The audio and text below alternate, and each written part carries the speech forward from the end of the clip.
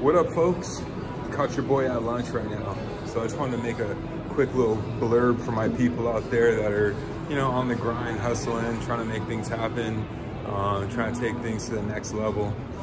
So, you know, for me, I've been in sales for, you know, the last like 18, 20 years of my life, whether I was selling cell phones, whether I was selling, I worked at Sears selling different shit, TVs, whatever the case was.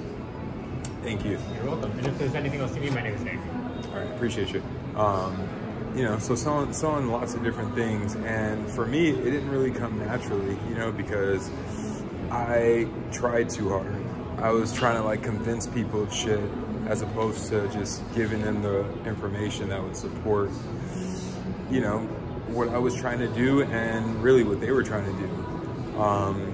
So that's my main advice when in a sales position. Let your hard work and your grind and your effort make up for that myth of being a good salesperson. You know, a good salesperson to me is the person that's consistent, honest, puts in the effort and energy, learns their product, gives their client direction, and is just authentic. You know what I mean? I think that's what makes someone that I would like to work with personally, and then I think that's the reason why a lot of my clients like working with me. I'm not a polished, perfect salesperson, even though I'm sure that they would at this point consider me that or see me in that light, but I'm not. I've just switched my style to be just extremely direct, authentic, informative, helpful, and no BS. You know what I mean? Like if you're a person that needs to be persuaded into something, you're probably talking to the wrong guy. Like, I'm not gonna persuade you.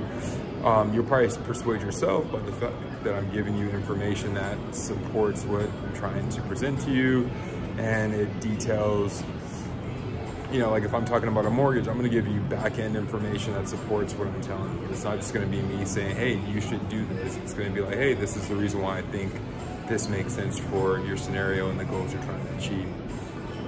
So that's my sales approach, you know, and for some people, they take a more like, you know, salesy, you know, well, if I could do this for you today, wouldn't this help you do all that stuff? Cool. Hey, if that works for you, that works. But for me, that never worked. It always made it way harder for me to feel natural, and I always felt like I was trying to close someone as opposed to just working with the person, presenting them with the full details and information about the product that they're trying to obtain. In this situation, it would be a mortgage or a real estate transaction. I'm never trying to sell someone a loan. I'm never trying to sell someone a property. I'm presenting the property to people, and you're gonna have that one individual that wants that property, or I'm presenting the fact that market rates are very low right now to people, and, you know, answering questions related to that. So in a gist, just back off the idea of trying to be a super salesman. Be a super hard worker. Be super helpful, be super informative, and obviously when you're working with someone, funnel them towards a certain end goal. You know what I mean? Like, the end goal would be to close the transaction and get the process started.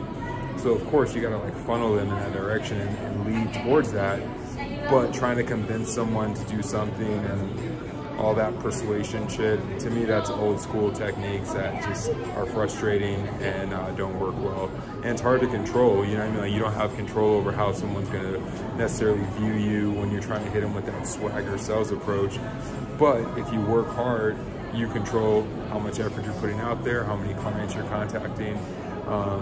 You're more in control of that side of it because you're in control of your effort, your energy, your presentation, your process, stuff like that. And I like to be, I like to have more control over that stuff. I don't want to be sitting back just hoping that this person goes with me. No, I want to like add so many people to my mix that I'm going to hit my minimum numbers anyway, even if a bunch of people don't vibe with my personality, my style, or if I don't say the magical words to get them to close on the transaction. I've done the work with enough people to where the numbers are going to outweigh the idea of someone just particularly liking me or falling for my sales pitch. I'm not really in that line of I'm not in that sales type shit.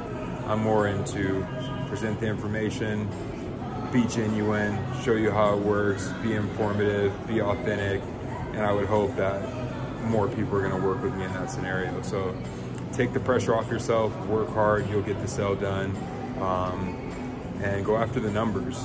It's, you know, obviously be quality, but, you know, focus on quantity when you're in a sales position, because that person that didn't go with you might not be because you didn't have really like the right sales skills, right product, or right approach. It could just be because they went with their cousin. You know what I mean? How are you gonna beat that? The only way you beat that is by having lots of potential clients and higher volume, things like that. So, hey, you guys stay up. Hopefully I provide some value to you. 100 Years of Wealth, streamhomeloan.com. Please like and subscribe. Have a good day. Peace.